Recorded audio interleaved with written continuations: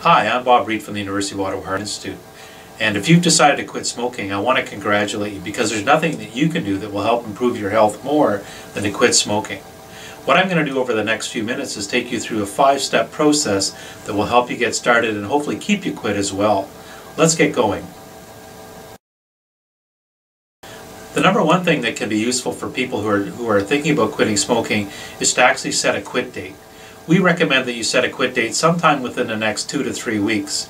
Give yourself enough time to make some preparations, but not too much time that the motivation might dissipate over that period of time. One of the next most important things that you can do is to actually select a medication to help you with your quit smoking attempt. Currently in Canada, there are 3 types of medications that can be useful. The first form, which is called nicotine replacement therapy, is available over the counter. The second form of medication is called bupropion. This is a prescription medication which is available only through your doctor. The third form is called varenicline, also available only by prescription. You'll need to see your physician for that as well.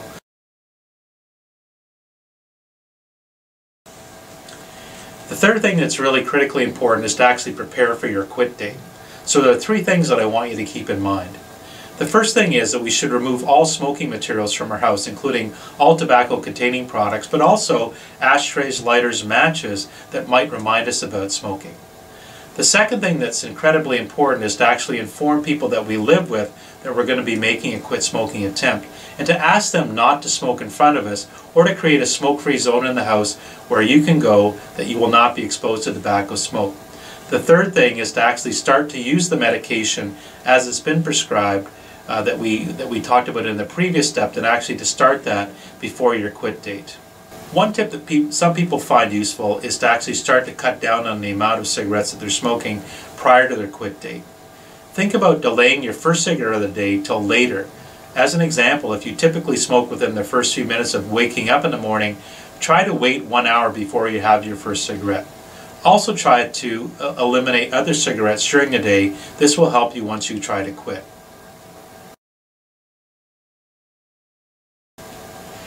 After your quit date, many people do experience some symptoms of withdrawal from nicotine that can still be problematic for them. You need to have strategies in place that can help you deal with these problems as they occur.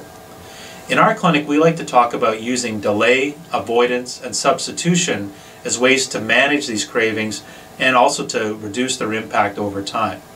When we say delay, what that means is that when we have a craving, typically that will only last 5 to 10 minutes. If we're able to delay our response by that amount of time, often we'll find that the craving has disappeared and we can get on with our day without reverting back to smoking.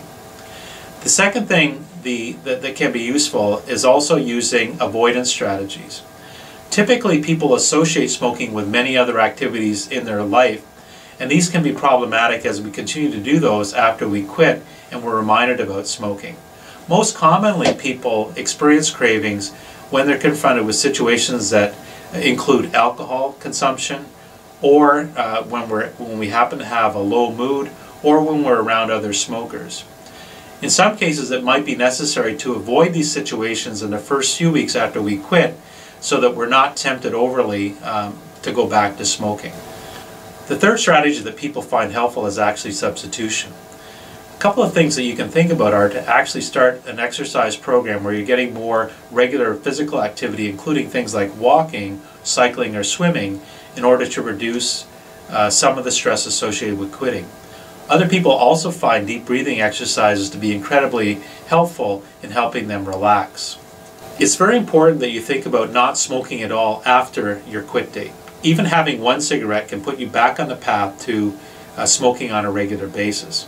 However, if you do have a slip and go back to smoking 1 cigarette, don't feel that all your efforts have been wasted. Think about the situation that has caused you to go back to smoking and apply some of the strategies that we learned in the earlier segment of delay, avoidance, and substitution to develop a plan about how you're going to deal with that situation in the future without smoking.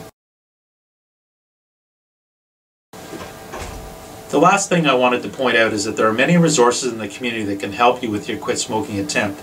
You're not alone. Your family doctor, the public health department, the Quit Smoking program at the University of Ottawa Heart Institute, as well as the Smokers Helpline, which is available provincially, are all useful resources that can help you in your time when you're trying to quit smoking. These programs often offer support for up to 6 months after your quit attempt so that you can stay smoke-free for the long term. Good luck with your quit smoking attempt. Again, there's nothing that's more important for your health than to quit smoking. Please contact us if you need further information.